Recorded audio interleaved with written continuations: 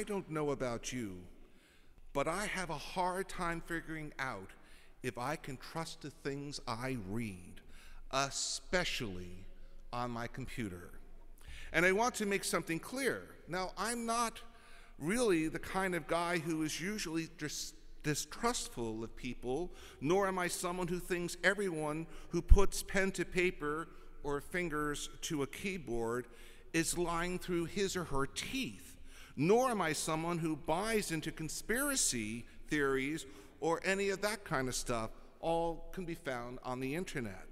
That's just not me. But there is just so much stuff out there, millions and millions of sites containing every sort of story, fact, opinion, and at times deliberate misinformation. And of course, what makes sifting through all of this stuff really difficult is the fact that most of the things I read are by people or organizations or companies of which I know little or nothing about. Naturally, there are some organizations and media outlets that have been around for a very long time and have a long history of trustworthiness. And I do frequent those sites first. And we all should be discovering new information. But like many of you, I often start on one site, but then soon find myself clicking on a link and being transported to some article or blog containing the thoughts or research or opinions of someone who is completely anonymous to me. How do I determine whether or not I should place some confidence in what I'm now reading? Who is this person? What's his or her background or education? Do they have any connections to other publications that I trust and I have read? It's not an easy task out there on the internet highway. And it can become at times a little frustrating. Think about it for a second. The phrase, "I read it on the internet," has become both a serious attempt at defending an argument, but it's also become a joke, depending who's uttering those words and in what context. Now, I bring all of this up because today's readings make me think about all the different ways many of us think about and engage our minds in most important texts. And I can't find anything on the face of the earth that is more important than the holy words of sacred scripture. In our first reading, we see Ezra, a priest scribe, standing before the people and reading from the law, the Torah, after 2 generations of exile from the Jewish people in Babylonia. And the people wept, overjoyed that their faith had not been destroyed and that their sacred texts had not disappeared forever. And of course, in the gospel passage from Luke, we see Jesus reading passages from Isaiah in the synagogue, as any good, faithful, and practicing Jewish man would do. By this time, however, Jesus had gotten sort of a reputation as a wise and learned teacher. He's also got the reputation of being a miracle worker. And so the people present listened very carefully in anticipation of what Jesus might illuminate for them at the end of the passage. What Jesus said, of course, was not what they expected, but we'll get back to that later. What is clear from these readings is the degree to which the Jewish community put their faith in their sacred texts. These words meant something for them. It meant a great deal to them, and many died rather than deny what was written on those scrolls. They were critical to their identity, to who they were as a people of faith. They looked at these texts for guidance and inspiration and instruction. Simply, they trusted what had been written down through the centuries. They trusted that these words from the hearts and minds of the faithful who had come before them were for their spiritual well-being and for their own edification. Can we still trust these sacred texts, the Holy Scripture, the Holy Bible presented to us in this day and age? With what we know about the world and the cosmos and biology and evolution and chemistry and genetics and psychology? Or do we have to be careful in much the same way as when we are on the internet and be suspicious about every word, every sentence, every quote? Put simply, can we still trust the Bible? Well, if by trust we mean find an answer to every problem, well, the answer is no. It's not that, and never has been that. Believe it contains black and white solutions to all the gray areas of our life. The answer is no. It's not that. Never has it been that. Think that the only truths about spiritual matters are found within it and nowhere else. Well, then again, the answer is no. It's not that. Never has been. That by reading it, every one of our doubts will quickly and completely go away? Well, the answer comes back no. It's not that either. Never has been and never can be. Accept all of its cosmology or history as scientific fact? Well, no. It's not that either. Never has it been. Believe that it was divinely dictated and that the authors are superficialists? Well, again, the answer is no. It's not that either. Never has it been either. Use its text confidently as the final word in every argument, as proof that we are right and others are wrong? Well, the answer is no. It's not that either. Never has been. Well, if it's none of those things that I just described, then what exactly do we trust about the Holy Scriptures? Or maybe more precisely, what exactly can we trust about the texts? Although I cannot go into the whole history of the Bible and how it was compiled because of lack of time, and I was reminded that in the sacristy that we need to be out within an hour, nor go into everything the church says about these sacred texts, a couple things, though, might be helpful here. First, we as Catholics don't believe that the Bible is to be taken literally in every respect. The Bible is a collection of all sorts of books, books of all different styles, written by very human authors under the guidance of the Holy Spirit, of course, for different purposes and at different times in history for different reasons. And that means it must be interpreted. And we believe in faith that in the Christian community, more specifically in the Catholic Christian community, who must do the interpreting, also under the guidance of the Holy Spirit, must determine what these texts say about who we are. And principally, in a formal sense, we believe that the responsibility for that task lies ultimately with certain people in authority within the Holy Roman Catholic Church.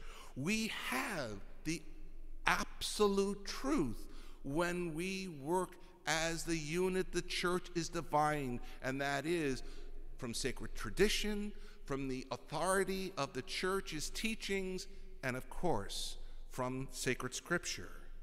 And of course, in the Roman Catholic Church, we have scholars and theologians and bishops. My friends, this is a blessing, for it provides us with boundaries and guardrails to help us not come up with interpretations that are way off course, like believing the bread is only a piece of bread, not the body of Christ. Interpretations which betray or mislead us in faith, we will not find God pleased within the Holy Roman Catholic Church, because we have the absolute truth on our side when we use all of the graces God gives us in our Catholic Church. It's not what I think when I preach, but what God wants and what God expects. It is God's message that is coming across, and I have Rome to keep me on that track, to be an authentic homilist reflecting the eternal truths of Almighty God. When I'm behind this mic, I don't share with you my personal opinion, though my personal opinion many times are in complete line with what I'm preaching. Secondly, sacred scripture is meant to be understood in its entirety as a kind of unified whole, as a beautiful woven fabric that fits perfectly together. If you looked at our stained glass window in the back of the church, you don't just look at the red or the gold or the white that's there. You look at the whole thing and you can see the beauty that is presented there. We would be wise to never try to understand then one verse or one chapter or one story or even one book in complete isolation of the rest of the story. All the various texts are meant to be like colors of a platelet which work together to paint us a picture of this living, dynamic, profound thing that we call faith.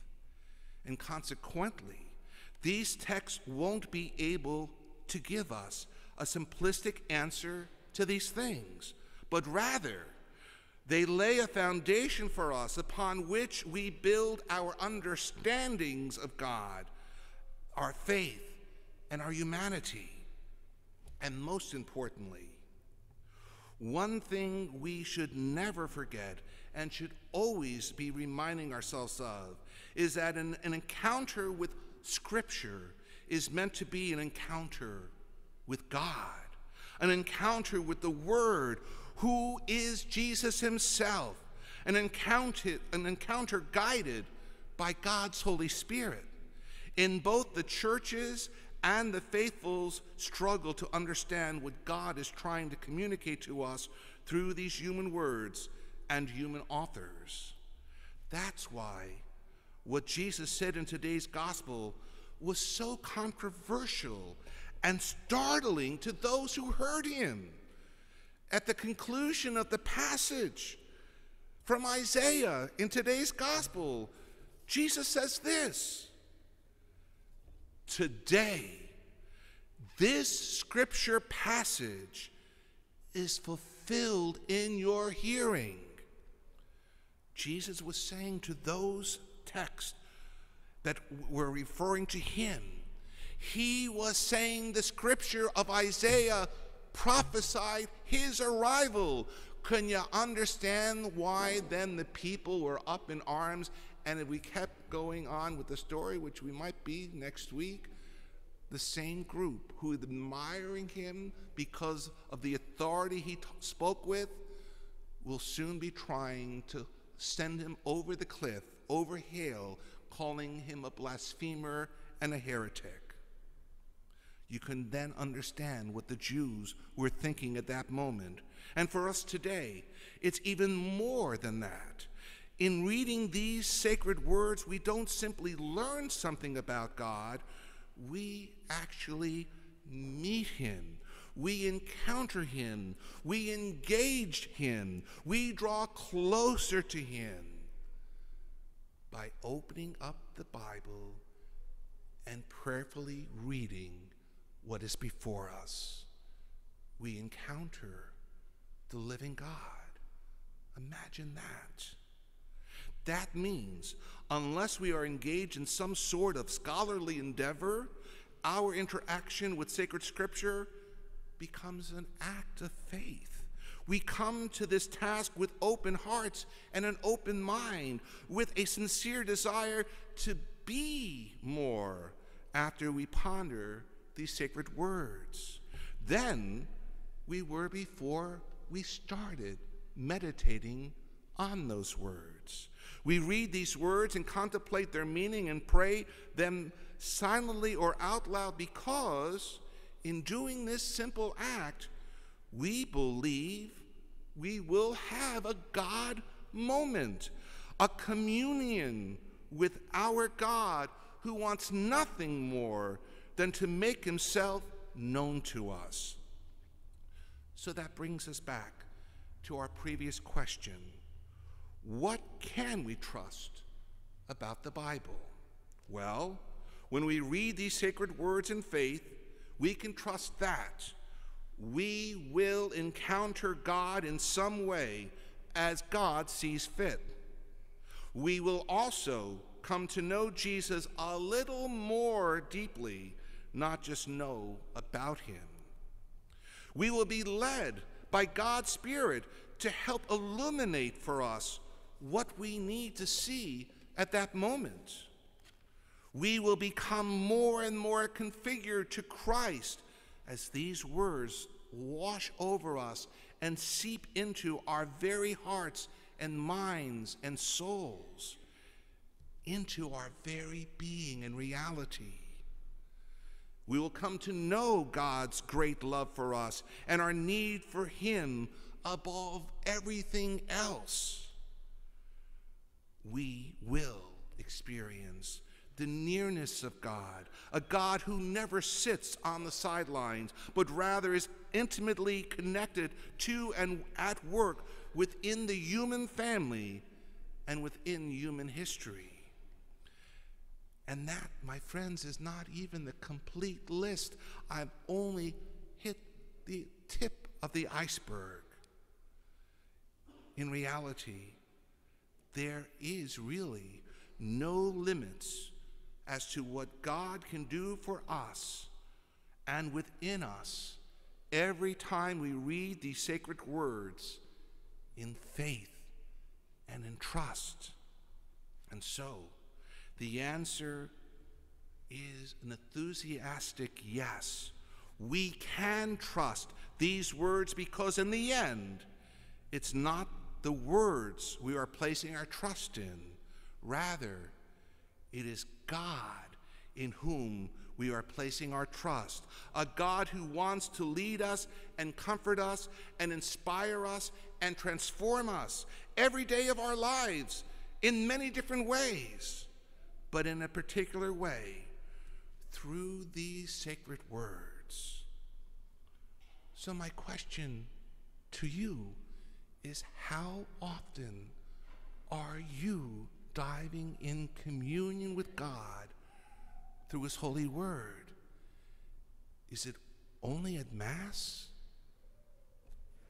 And never to look at the scripture again, and even at Mass, not to be fully alerted to what is being proclaimed in the sacred text?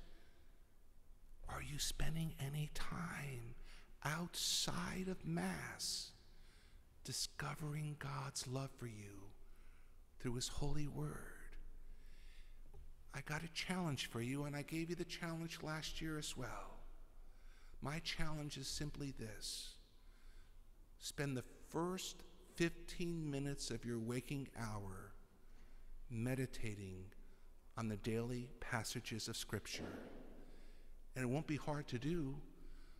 Open up the parish app, look under the daily readings push the button, and voila, the readings of the day will magically appear before your eyes so that you can meditate upon what the entire universal church is meditating upon.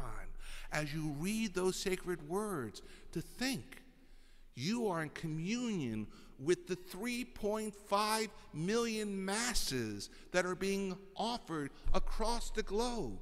Somewhere, somebody is celebrating Mass with the readings that you are meditating upon at no matter what hour you're meditating. You are in communion with the universal Catholic Church, but that's not what's the most important. You will be encountering the living God. My friends, if you take this step seriously and give yourself 15 minutes every morning meditating upon the Word of God, I'll tell you one thing that might happen. You won't look at your watch during Mass anymore because you will be absorbed in God's love, in God's mercy, because you have become so transformed by it in the course of the week. Many of us are spiritually hungry. We're starving ourselves spiritually because we think an hour a week and a little piece of the body of Christ is enough for our spiritual nourishment. It's not. We need God more than for an hour a week. We need God daily. Jesus didn't say, give us our weekly bread. He said, give us our daily bread. Give yourself a gift. Start spending tomorrow 15 minutes. That's it. If you want to set a timer, you got my permission. Meditating on God's Word, and see where you're going to be at the start of Lent, which is only about 80 days away.